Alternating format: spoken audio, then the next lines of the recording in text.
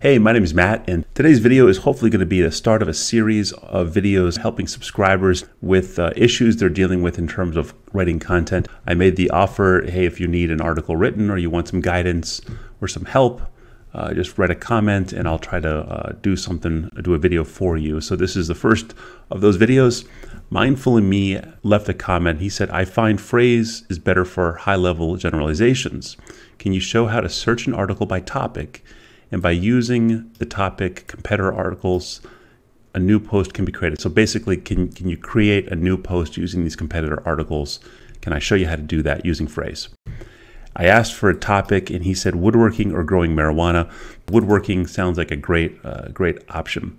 Now, I did a lot of research on this. Yeah, I've worked with wood before. I've cut stuff, I've built things out of 2x4s. I haven't done like really fine detail work, but I know my way around a table saw.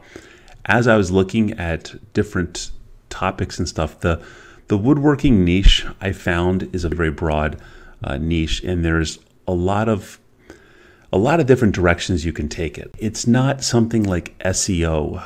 Let me give you an example. How to do SEO. When you have a query like this, and you go to the SERP. Look at the domain authority here, 72, 95, 91, 73. This is a very competitive keyword, very competitive search phrase. And so what's great with very competitive things is there's so much fruit hanging off of each of these results that you can just pick and then add into your outline. So much stuff. Like, look at all this stuff. It's all built out. Really great articles to pick and choose things from, and then create your very own article based on that competitor stuff. Unfortunately, woodworking's not like that. After doing some keyword research, woodworking, you don't get a lot of great results. As an example, I went to Google and I typed in woodworking. And one way to find out what the competitors are ranking for is to find a site that's ranking for a very core term like woodworking. And then Brand Overflow, it's a good alternative to like something like Ahrefs. There's a ranked keywords, and you can put in a website and see 1,000 keywords that website will rank for. So I put in popular woodworking and I sorted by stuff, and I found something cutting rough lumber, okay? And they have an article, 12 tips for working with rough lumber. So taking this back to Google now, and it has 4,000 search volume a month. Now this could be off by a magnitude of 10. This could be 4,000 or 40,000, I don't know. But we can put in cutting rough lumber. And they have 12 tips for working with rough lumber. Now look at the results here. When we look at this, how to do SEO, I want to compare the two types of results you'll see. So how to do SEO, 5 ways to improve your site's ranking. That's essentially how to do SEO. SEO starter guide, the basics. That's essentially how to do SEO. Beginner's guide to SEO, that's how to do SEO. 10 do-it-yourself SEO tips, how to do SEO. You go all the way down here, can you do SEO yourself? Yes, this is number 19. Everything is on point with how to do SEO. When I go to Google for cutting rough lumber, I see 12 tips for working with rough lumber. Then I see 9 steps to sizing rough lumber. Sizing is different than working with rough lumber. 6 top tips for succeeding with rough lumber. I don't even know what that means. Succeed with, what are you going to date the rough lumber? How to cut rough lumber. How to cut rough edge board. Okay, so that's different than sizing. How to buy rough sawn lumber. So the problem with this particular query is there's all kinds of articles. Google doesn't know exactly what somebody wants. So let's take this 12 tips. I could see that also possibly ranking for how to work with rough lumber. Let's see. How to work with rough lumber. Okay, that's ranked number 1. Tips for working with rough lumber, for how to work with rough lumber. Let's look at the rest of the SERP here. Sizing rough lumber, buying rough lumber, planing rough lumber, rough sawn, 13 easy ways to use it in your project. There's no consistency. And in situations like this, Number one, it would be easy to rank for something like this. But number two, you couldn't just put this into Frase and then look at what the competitors have written and write a better article, because there's just, everybody's talking about different stuff. Everybody's talking succeeding with rough lumber, using it in your project. That doesn't really answer like how to work with rough lumber. So I kind of was doing some more thinking, okay, maybe we just go down a different avenue. And I started thinking about like, okay, construction stuff like plywood maybe. So right now I'm kind of looking at cutting plywood. That's one of the avenues I went down towards, like another search phrase as opposed to rough lumber. This tool is called WriterZen. It's a search keyword tool. It's a lot less expensive than Ahrefs and SEMrush. In some ways it's better than Brand Overflow, but in some ways Brand Overflow is better than WriterZen. I'll put a link to WriterZen in the description below, along with a link to Frase. What's nice about WriterZen is you can click on clusters, and it will take all the keyword data for cut plywood and cluster it together. And then you can export it to an Excel file. So here's an exported Excel file, and it's clustered everything together. Here are the keywords in the cluster. Here's the search volume for each keyword, and then here's the total volume for the cluster. And what that means is, like, if you could write on the cluster, then you can possibly rank for all of these particular keywords. So let's see if there's something in here that we could then write about. Best circular saw for plywood. But you don't want to, for this video, go out to Amazon and start writing product reviews. But you could do that. You could write an article about the 5 best circular saws for plywood and talk about the pros and the cons of each. How to cut plywood with a circular saw. Now this is actually really interesting. If you want to make a higher level, the pillar article can be like plywood or cutting plywood. And then you can have best circular saw for plywood, or to cut plywood, how to cut plywood using a circular saw, how to cut plywood with a jigsaw, how to cut plywood with a table saw. There's a lot of different cutting plywood sub-articles you could talk about. Laser cutting plywood. And so you can see the cluster here, and then you say, okay, well, is there something in here that would be a good article title, like best plywood for laser cutting? Oh, that's an article in and of itself. CNC plywood service, we're not going to do that. Best way to cut plywood at home. Now that's practical. I could see a lot of people searching this. And see, look at this. So this is great. Here are some great articles you can write. How to cut plywood with a circular saw. How to cut plywood by hand. How to best 5 tips to cutting plywood in half, or something like that. Is it easy to cut plywood? Okay, that's a really good cluster. I would definitely come back to this this cluster. Let's see what else. How to cut plywood using a handsaw. So there's a lot of good stuff in here. Can you cut plywood with a handsaw? Why would you want to cut plywood with a handsaw? You know, these can all be part of your article. 5 steps to cut plywood with a handsaw. So I think there's a lot of woodworking concepts in here that we could probably write some articles about. There's a lot of articles. You could have a whole little niche on plywood, a plywood niche. And one of your subcategories could be cutting plywood. Okay, so let's do something with this. Best way to cut plywood at home. And let's pick cutting plywood with a circular saw. And let's put that into Google and see what kind of articles we get. Because according to WriterZen, there's 390 people, now it could be 3,090 people, you know, we don't know, that are searching this a month. And you could also theoretically rank for any of these. So you could theoretically get 640 search volume or 6,400 for ranking for one of these. And I would probably think you'd want to write about this cutting plywood with a circular saw. So I think we're narrowing down the article we want to write about. The reason I'm doing a Google search on this now, I want to write about this, but I want to see what the SERP says. Are all of the articles how to cut plywood with the circular saw, or all the articles product roundup reviews, the 10 best circular saws to use? Google has, you know, assigned a search intent to this phrase, to this query, and so I'm trying to discover what that search intent is. Create circular saw cutting guides for plywood. Okay, that's interesting. No table saw. Here's how to cut plywood with the circular saw. Okay. Cutting plywood with the circular saw. Tips.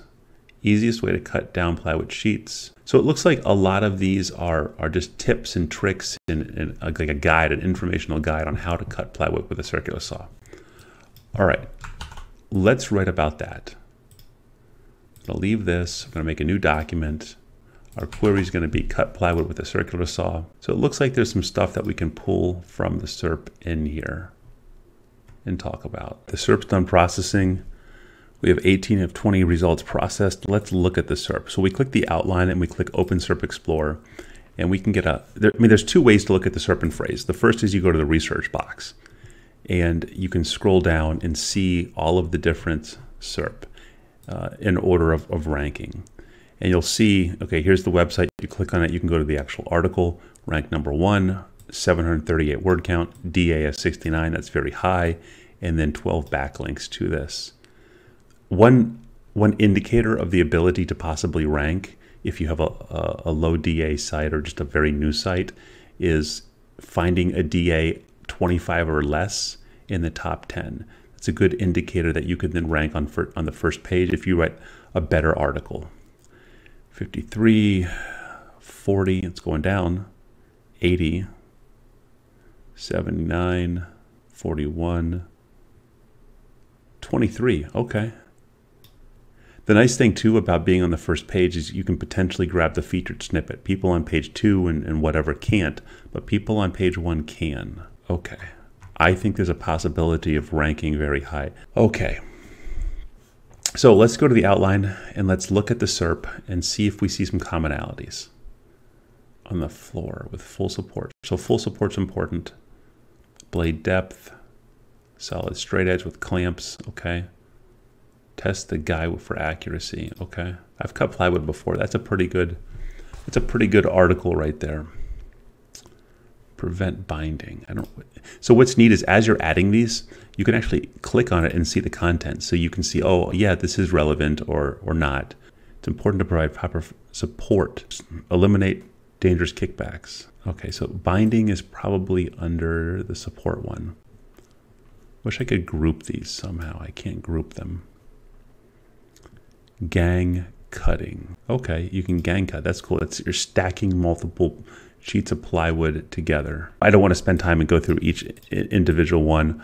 I think this particular article, I'm not going to write a full article, but I'm going to show you how to do it. I'm going to show you how to write that article using what's in the SERP already. So we have some good stuff. Obviously, how important this was to you. If this was an important article that you wanted to just rank in number 1, and this was very important to you, then I'd spend more time on it.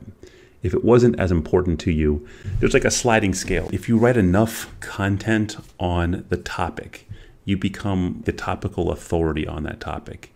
And so in a way, having more content can beat out like having 50 articles on cutting plywood can make you the authority on plywood, as opposed to like 3 articles on plywood that are very long and accurate articles. So you have to figure out what you want to do. What's your goal? Let's save the outline here.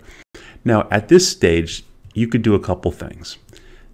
Frase has an AI draft, and you can have Frase rewrite the competitor's content.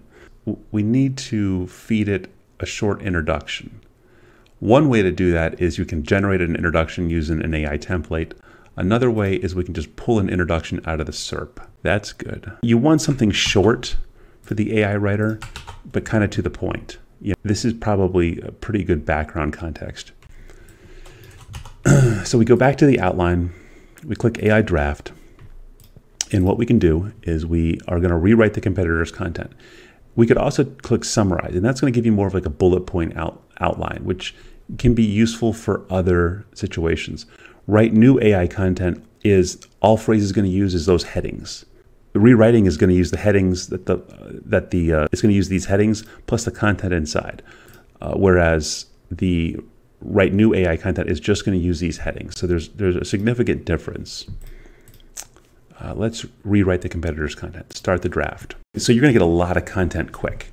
When we were in that outline with each SERP result, like in that vertical list, it will tell you how many words each of those H2s or H3s are. In my opinion, if you pick an H2 with like 20 words, you're not going to get decent output. I mean, this might have been 50 words right here, so we're not getting a lot. If you have a choice between two H2s from two different results that talk about the same thing. Pick the one that has more words.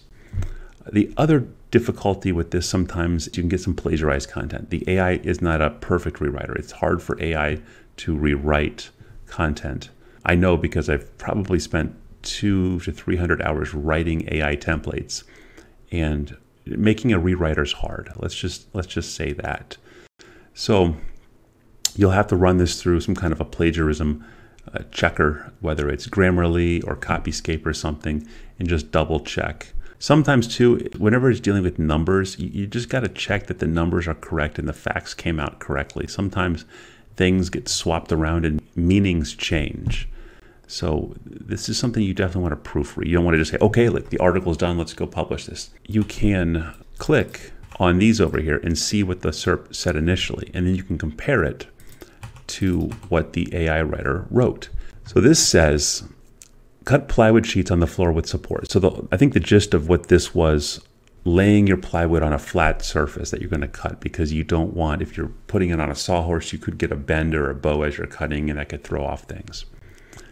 You should use sawhorses to make sure your work stays steady. Plywood is very hard to cut on the floor. This could cause your work to be unstable and fall over otherwise. So look, so it's kind of changed the meaning a little bit.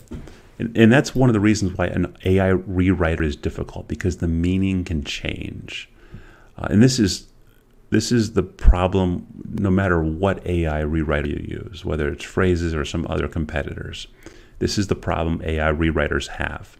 So this says you should use sawhorses to make your work steady. Okay, this says you can use sawhorses, but when you want a really smooth finish, I always cut on the floor. This guy, the AI said, plywood is very hard to cut on the floor because there isn't enough support underneath. So that's not true. So that's one of the problems with this AI rewriter in the draft. Sometimes you don't get good stuff.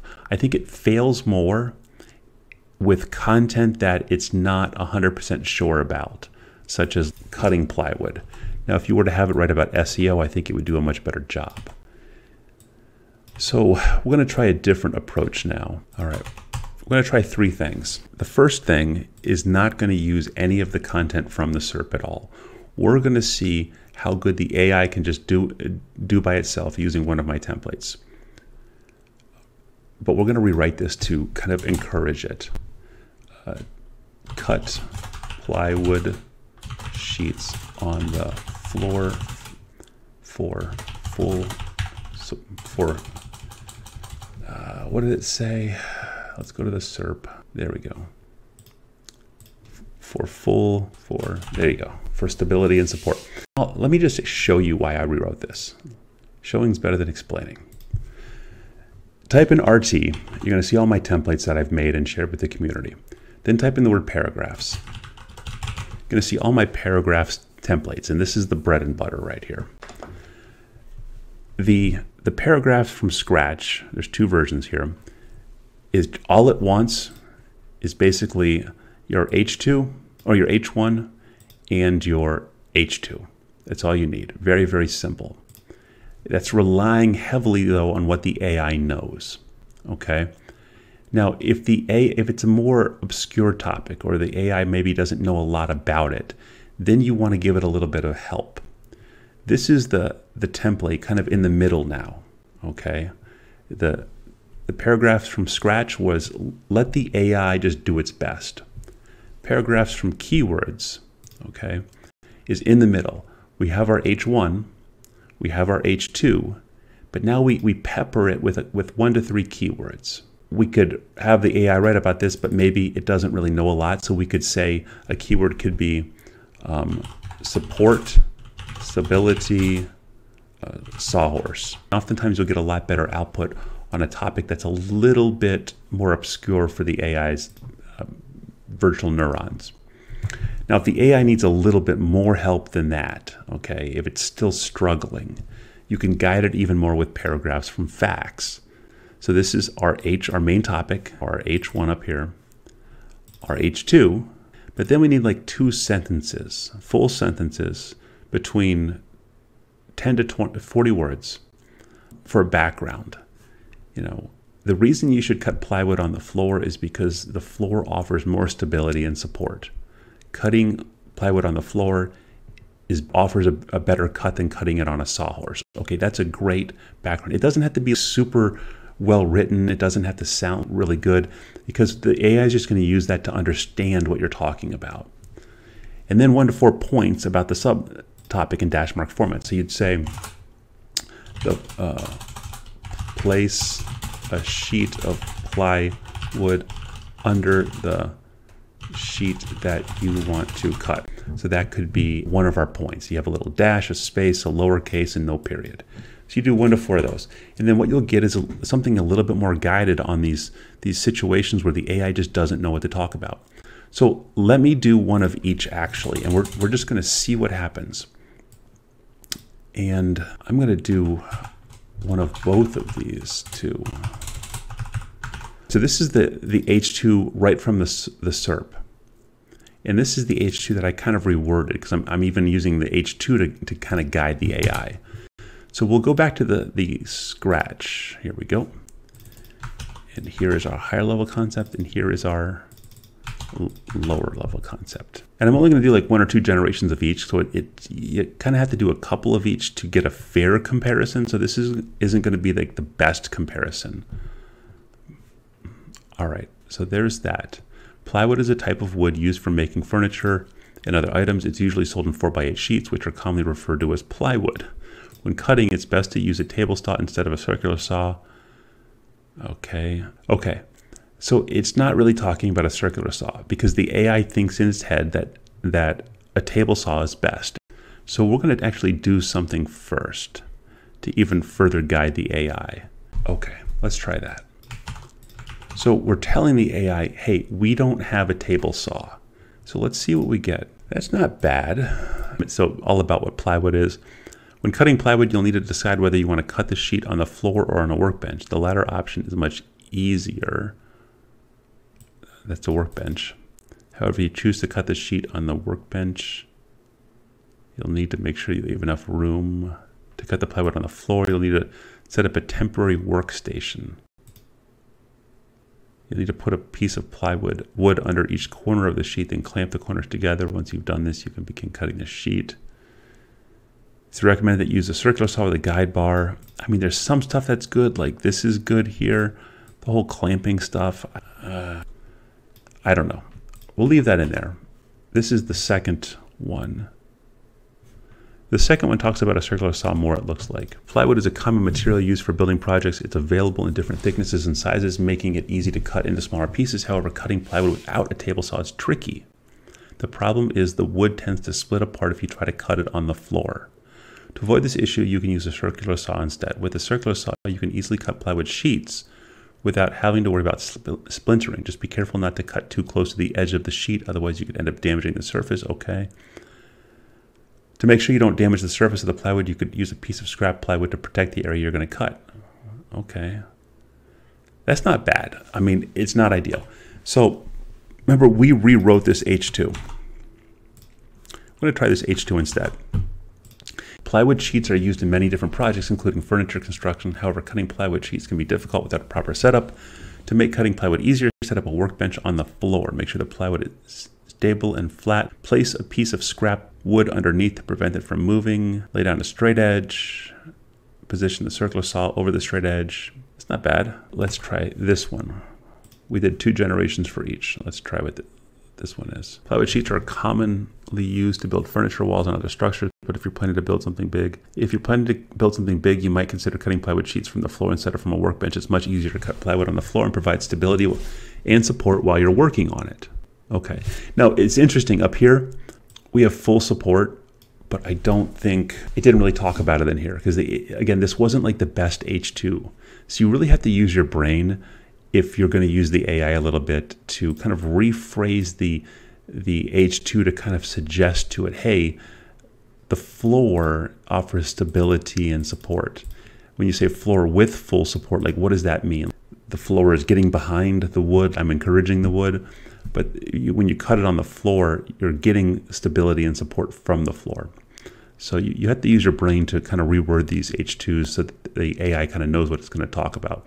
Plus, you already saw up here, now we're getting a lot better results. Now it's not, it knows we don't have a table saw. Now it's talking about a circular saw, at least in both of these, which is nice. It's easy to cut plywood sheets from a flat surface, but it's harder to do so from the floor. That's why it's best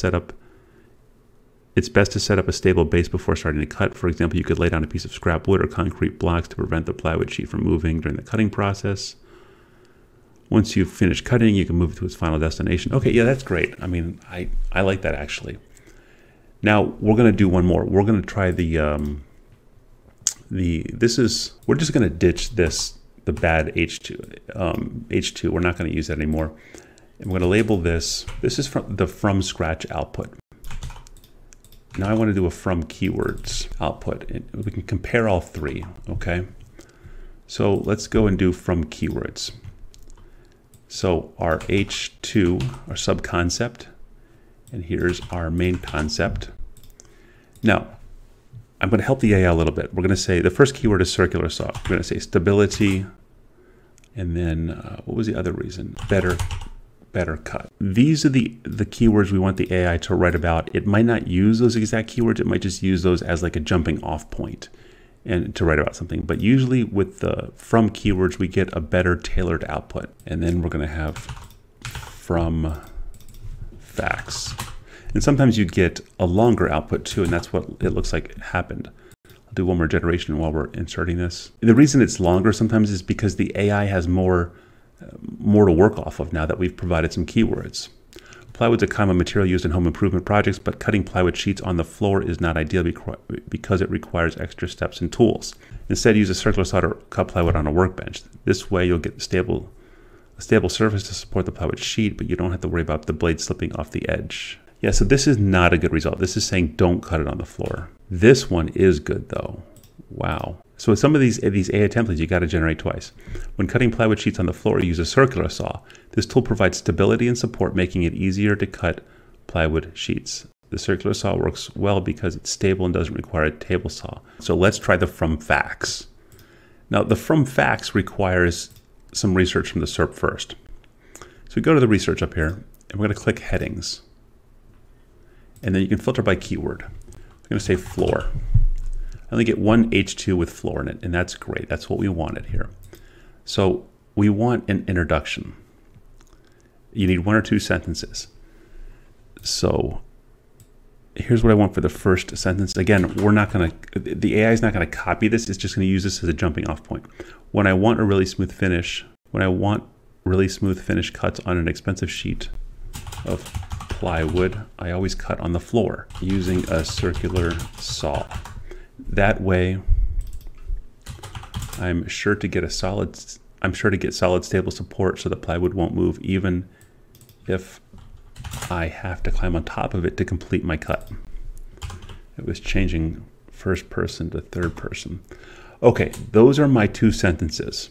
Now I need some bullet points.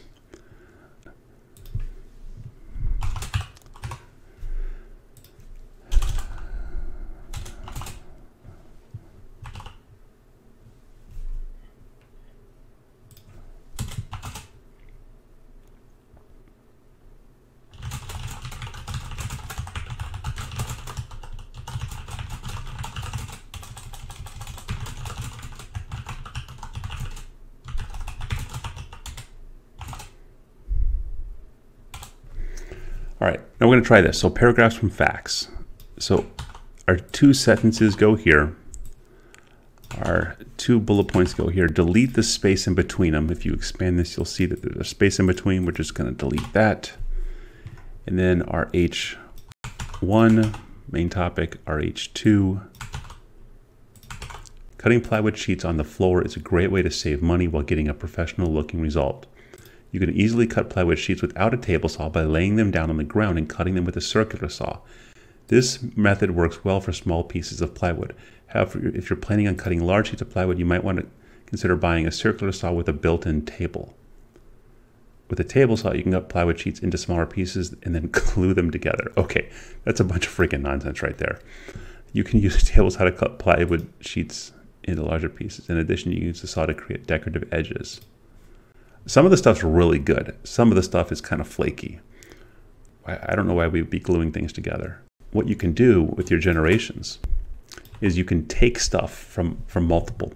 So I like this stuff up here. This is the first part was good, and then it kind of trailed off into la la land. Using a circular saw without a table saw is much easier. When you use a circular saw, you don't have to worry about the plywood moving around. Also, you don't have a blade that could accidentally slip off the edge of the plywood. The circular saws are also safer to use than table saws.